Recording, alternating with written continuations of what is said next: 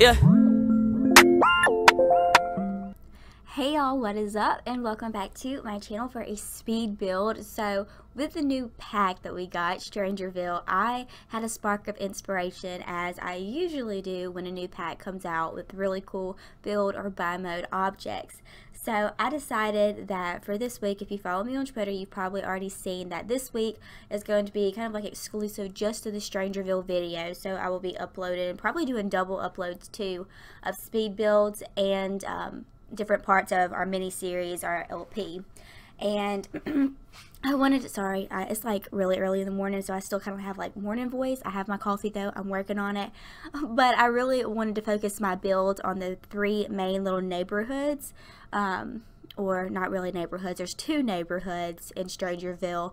There's this little area right here that I'm building in that has kind of the shotgun houses, and then behind it there's a trailer park, and then there's the upper class, very beautiful gated community that I'm obsessed with, but those will come later this week. I wanted to start it off with this house because I think it is so cute, and apparently with a free update, I wouldn't have known this if I didn't watch Simlicy's videos religiously, but we got some new color swatches with this siding here with the free update before we got the game pack, and one of those colors was this bright yellow siding, which I'm obsessed with. So I have a feeling, y'all, it's gonna be a problem. I'm going to overuse the mess out of this color siding because the build that I built for, you know, the wealthier side of town, it uses that same color, but I could not stop. It's so pretty and I want more. See, I love how they do that. They update us with little random things that we didn't really know that we wanted, but like we needed. We need different colors. We need brighter colors. I'm kind of disappointed there was only two. I believe it was this yellow and then a bright orange, which is fine. I love the yellow, it makes up for it, but I would have liked to see a lot more, especially considering with the game pack Strangerville, we didn't get any like new furniture really. We got stuff that, you know, went along with the storytelling and the gameplay, which is, you know, it's understandable, it's a game pack, but this would have been like the perfect opportunity to give us some, you know, tattered couches and stuff like that, worn couches, just different things like that. But overall, I am very happy with the pack. I've really been enjoying it. I really do love the world. The world is absolutely beautiful, and I love the aesthetic of it. I know a lot of people have been talking about the world and the game pack, and there's like a little bit of controversy. I think for the most part, everybody is enjoying the game pack. They think it's cool, they think it's fun, they think it's different. It was only $20. We get a new world, a new career, and laptop. So, I mean, you really can't find too much to complain about, and it's worth the price, even if you don't like the whole mystery and storytelling. Just for the new world and just for the military career and the laptop, if you have an extra $20, or at least it's $20 in the United States, I think it's well worth the price. But I know a lot of people said that it was kind of rushed and kind of lazy, which in my opinion, okay, I see that. They did not play test houses. They kind of duplicated base game houses, which, yeah, that's lazy, I understand. For me, I like to go in and renovate houses that EA has built. So for them to duplicate houses, it's kind of disappointing. I agree with a lot of people that have said the bar and the library was kind of rushed and put together and just not very nice looking, which most EA builds aren't very nice looking, but it seemed that these were like very rushed.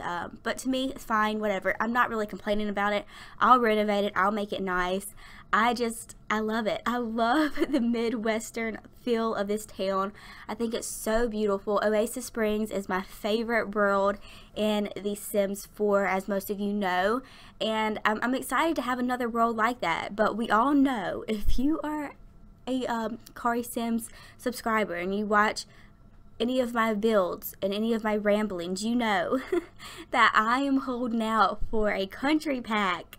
And it doesn't have to be like country theme, like out on the farm, yeehaw, nothing like that. But to give a world where it's like farmhouses and hills and, you know, plains. I mean, I don't live on the plains. I live like in South Alabama, like where there's like forest and stuff and like close to the beach and stuff like that. But, you know, even kind of like Riverview, I guess you would say, or Appaloosa Plains from The Sims 3. I think that is a fitting type of world to where we can have farmhouses and just a small town feel. I really want to see that in a future pack. I'm crossing my fingers that we get something like that, because I like to have different aesthetic worlds and different type worlds that portray different type places. You know what I'm saying? Does that make sense? But anyways, overall, I think the world is beautiful. I love it. And for this house specifically, I wanted to go kind of like the surrounding shell houses in the background, which are all shotgun style houses, which matches this like Midwestern theme perfectly. So that is why the house is shotgun. It's kind of big to be a shotgun house. I didn't make it as narrow. I kind of spread it out and made it a little bit wider because I really wanted to fit 2 bedrooms in. So typically you would see this house and think, oh, that's a starter house. Well, wrong. This is not a starter house. This house is kind of expensive because, you know me, I don't do starter houses, and I'm telling you, I'm going to challenge myself coming soon. After all this hype of Strangerville, I'm going to challenge myself to create a base game build, okay? Base game starter home build. And it might not be very cute, but I just want to say, hey, I've done it before. So yeah, this house to me is typically a starter home. The way I play with starter homes in The Sims is when I have a family and I'm starting out their life, I kind of think of it as real life situations, okay? You can rent a house, you can get mortgage for a house, and you know, you move in. Sometimes you don't have nice stuff like this, which is why the starter houses are a little bit more appropriate, but sometimes you do. Sometimes you have the money, you can go and, you know, get some furniture, finance stuff. You know, I'm just trying to think realistically. So I will give them free real estate on, move them into a house that they're renting or whatnot, and then I'll take their money away. That's how I play with starter houses. But for this house, I specifically had a family in mind. Just because it has really helped me kind of go with the flow when it comes to, you know, decorating the house and whatnot. I kind of learned that in my Sims 3 to Sims 4 series. It's just so much easier when you know the family members that you are building the house for.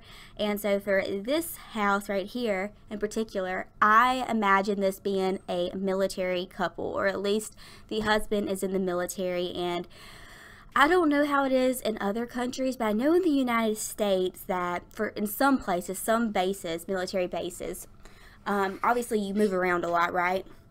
Well, I know that sometimes you can live on the base, and there's like houses and like gated neighborhoods where you can live with your families, and if not that, they help you get housing, and they're typically nice houses. And so I imagine that this would kind of be the situation. They're a very young couple. He's not very high ranked in the military, and he was transferred to Strangerville, so he brought his wife. They're newlyweds, and I imagine that this house is like the perfect size for them. I imagine that most of it would come furnished. You know, they would bring a little bit of their own personalization and their own, you know, bedding and stuff like that, but for the most part, like the furniture, couches, table, counters, all of that was pretty much the same. That's why I really wanted to keep the Midwestern old-timey feel to the house alive, even though I imagine a very young couple living here.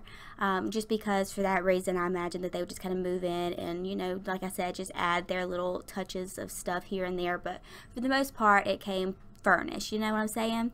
And I wanted to make it 2-bedroom because I like the idea of them possibly having a child. Sometimes I like to play personally with the Woohoo Whiskey Woohoo on, at least like 5%. So, you know, if you getting down enough, you might end up pregnant, which is realistic, you know, it's realistic. So, you know, anything can happen. They might not be planning for a kid right away, but things can happen, and she could end up pregnant, and now they have room for a child. They have an extra bedroom. So I always like to try to play with at least 2-bedroom houses just for that reason, just to go with the storyline a little bit. And right now the 2nd bedroom is actually just kind of like a hobby room for them.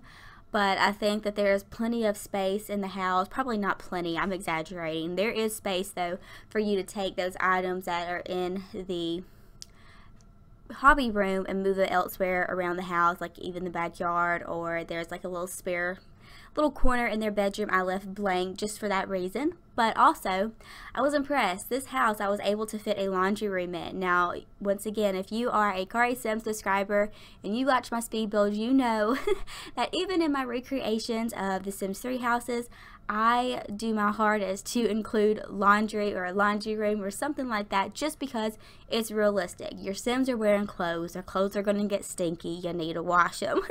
So I was able to put that in there, kind of cram the kitchen a little bit, but that's fine. I think this house is so cute. I love the new doors that we got. The doors I'm using on the inside and also the doors on the outside. And you saw when I built the house, started the exterior, I knew we had those big windows and those big doors, but I couldn't find them for some reason. And I was thinking, is my pack glitched? Like, why can't I find them? And then I was like, duh, Carissa, come on out. Like, you have to go to medium level walls. And so I was able to find it. So I kind of changed the wall height and went in and included those. And I think it looks so much better. I just absolutely freaking love that, you know, old-timey Midwestern Victorian type style that they gave us with these houses. So yeah, I really appreciate it. It's kind of the closest thing to country. So I think that's why I like it so much. But anyways, here I am decorating their bedroom. So for their bedroom, I like it, but it's just so long and narrow.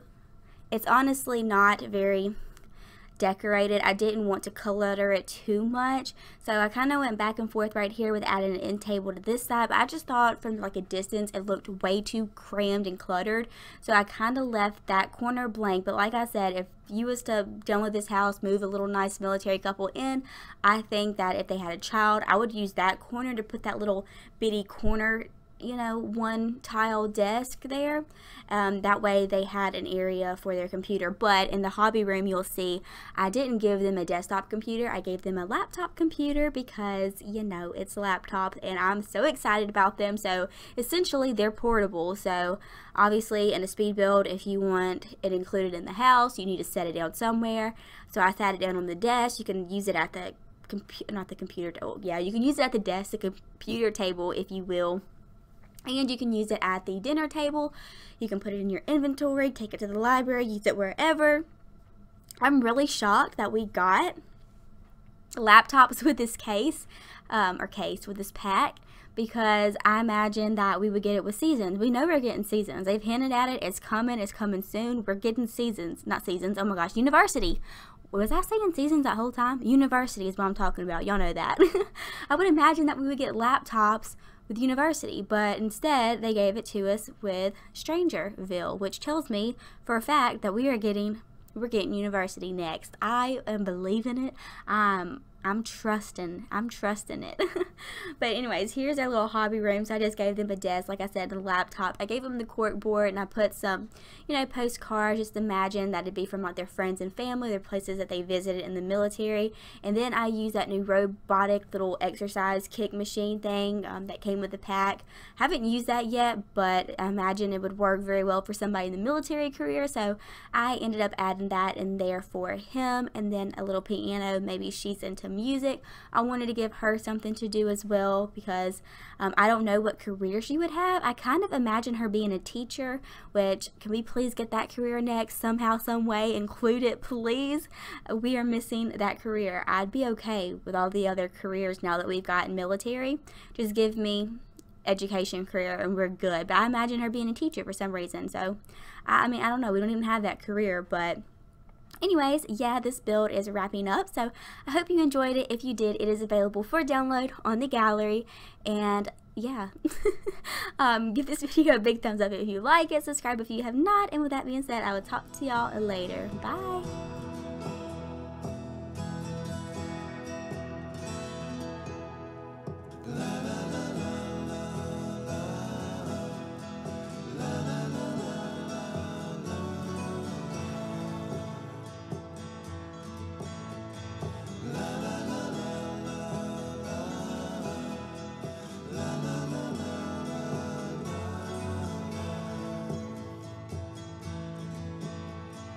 Over the